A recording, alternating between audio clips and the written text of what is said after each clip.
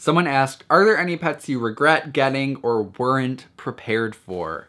Hey, what's up you guys? My name's Tyler Rugge. Welcome back to my YouTube channel. So for today's video, we are going to be doing a Q&A because I asked you guys some questions on Instagram and we are going to be answering them. But before we get into that, today's video is sponsored by My Right Bird. My Right Bird is a really fun quiz you can take online. It just asks you some very simple questions about your lifestyle and things that you would be looking for in a pet bird, and it will give you some options on birds that fit the criteria as far as how you answered your questions.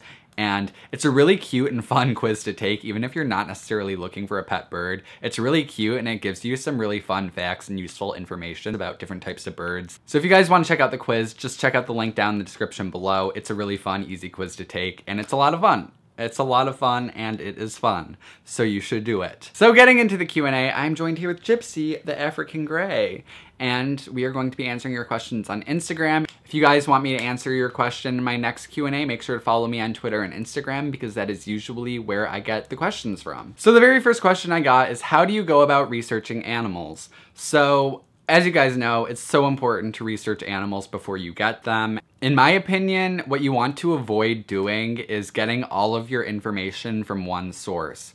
So it's always important to go out to a lot of different sources and gather all the information you can so you can get all perspectives on the animal and its care, because not everyone does things the same exact way, and also not everyone has everything 100% right. So the first thing I do when I research an animal that I want to get is I look up care guides online. I look up care sheets because it has all the information laid out for you right there on one page. It gives you some general insight on the animal and where it comes from. It also gives you kind of a general idea of the care requirements and what it needs. And it's not always good to just follow a care guide, even though it has everything right there. It's not always 100% accurate, and also there's usually more to the animal than what's just given in the care guide. So on top of care guides, I also like to go on forums because there are a ton of different forums online for different animals that you may be interested in getting. So there's parrot forums, there's lizard forums, like even more specific, there's bearded dragon forums, there's like leopard gecko forums, there's rabbit forums, snake forums. There's like literally a forum for everything. Hedgehog forums. Any animal that you want, there is probably a forum for it. So I like to go on forums and read all about the animal on there and look at different questions people have asked on those forums about the animal, because the type of people who join forums like that are usually people who are dedicated to the animal and have a lot of experience with them. Not only that, but you also get a lot of different perspectives from a lot of different people all in one place. So I really like to go on forums as well. And on top of that, this is kind of an obvious one, I think, because here we are. I like to go on YouTube and watch videos about those animals because there are usually people who take care of those animals and have experience with them that make videos on YouTube. And you can kind of actually see the animal in video format and actually get a visualization of how to take care of that animal. So I love YouTube for that reason as well. But like I said, make sure to kind of venture off and get information from as many different places as you can. If there's like a rescue for the animal, you could call a rescue and get information from people who work at the rescue because they usually have a lot of experience with said animal.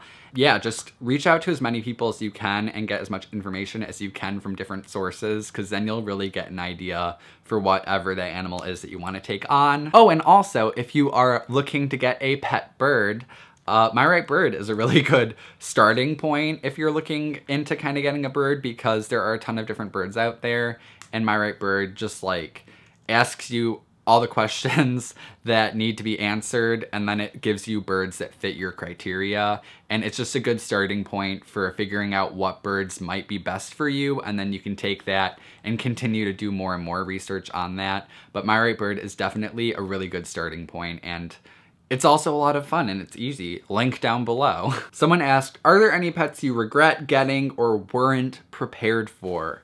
So to answer your question, no. I've always pretty much done my research and I've always known what I was taking on before I got it. And that's one of the reasons why it's so important to do your research about animals before you get it, because it's the people who don't do enough research that end up getting a pet and then they find out a bunch of stuff that they had no clue about because they didn't do their proper research, and then they end up getting rid of the animal and regretting it. So that's something you want to avoid doing, obviously, and I personally have never gotten something and then just regretted it because I usually know what to expect.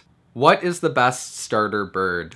So this is a good question because I get it a lot, which means that there are a lot of people who want to know what is the best bird for beginners. So to be completely honest, in my opinion, there aren't any such thing as a starter bird because that's just not really how birds work. All birds are very, very different in a lot of different ways, and there are different things you need to take into consideration when you're choosing a bird. Some things that differ from bird to bird are lifespan, handleability and temperament, the mess they make, how loud they are, their talking ability, their intelligence. All of these things are things that you need to take into consideration, and they differ from bird to bird. So there are a ton of different birds out there, and you just need to figure out which one has the talking ability you want, has the lifespan you want. Because you're not gonna get a bird that's easy to take care of, and then you're gonna take care of it for a couple years and be like, all right, this is easy. I'm ready to move on to intermediate bird. And then you get intermediate bird, and then you are okay with it, so then you move on to advanced bird. That's just not how it works, because I think all birds are easy and difficult to take care of in their own ways. It just depends what you find easy and what you find difficult, because some people will get a bird and hate it because it screams so much, or they'll get a bird and they'll hate it because it is so messy. But other people don't care if a bird screams all the time, or other people might not care if a bird is messy. They might just be completely fine with it. So it just depends what you're looking for and what fits your lifestyle. And again, not to keep plugging My Right Bird, but it's a really good resource to use for that exact reason. It will ask you questions like, what kind of talking ability do you want in a bird? How much mess can you handle? How much loudness can you handle? Stuff like that. And I'll ask you stuff about your lifestyle. If you have kids, just different things that you need to take into consideration when you're getting a bird.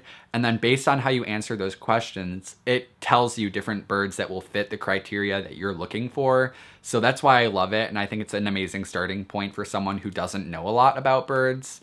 And also it's just really fun to take because I've taken this quiz multiple times, even though I'm not even looking to get another bird, just because I like this quiz, genuinely.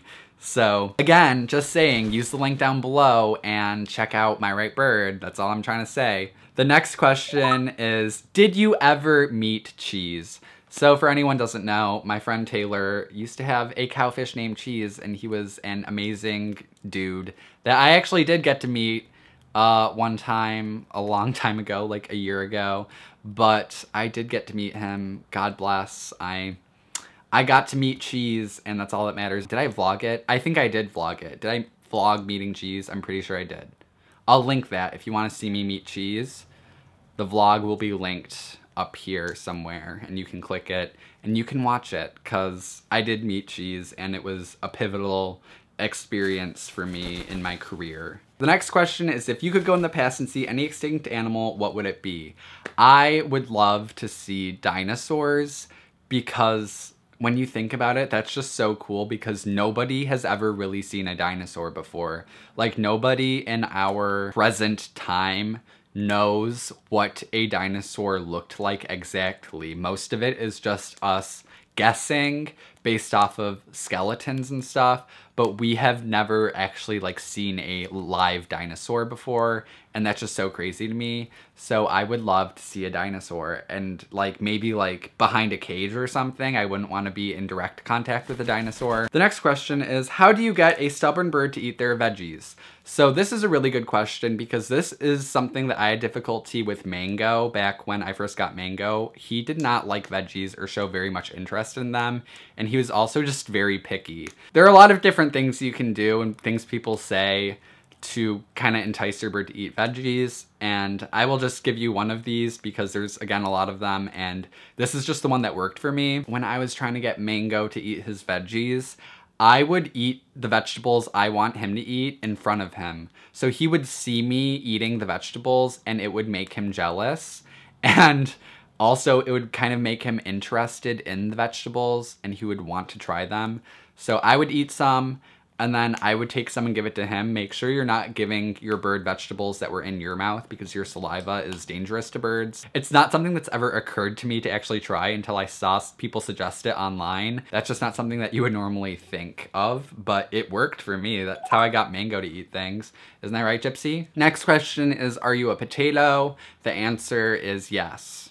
With all your animals, does your house smell? If so, how do you keep it down? My house does not smell at all.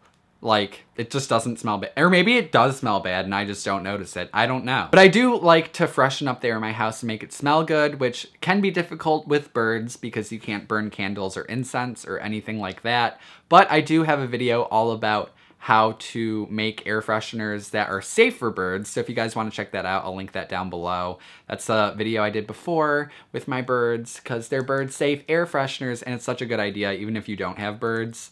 It's a good idea on how to freshen up the air in your house without candles or incense or essential oils. And the last question that I'm going to be answering today is, what is the biggest snake that you are comfortable owning? And I'm not really sure. Right now I have a red-tailed boa and she is pretty big. So I'm comfortable with owning her, and the reason why I got her was because I wanted to get more of a feel for larger snakes. So I would say at this point I'd be comfortable owning something as big as like a male reticulated python because those don't get like super unmanageably big.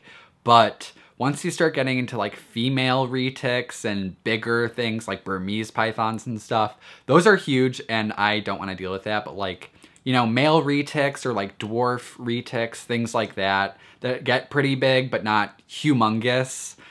In my opinion, not humongous at least. So basically, I'm comfortable with like the smaller range of retics, but the really, really big ones I'm not comfortable with, especially because a lot of those bigger snakes, you just need to have other people around when you're handling them, and I don't always have other people around to be with me when I need to handle my snakes. So yeah, that is it for today's video. I hope you guys enjoyed today's Q&A. If you did, make sure to give it a big thumbs up. Once again, follow me on Twitter and Instagram if you guys would like to be in the next Q&A. Also, don't forget to check out My Right Bird. Again, that will be linked down in the description below. And if you're new here, subscribe to my channel because I post videos every week.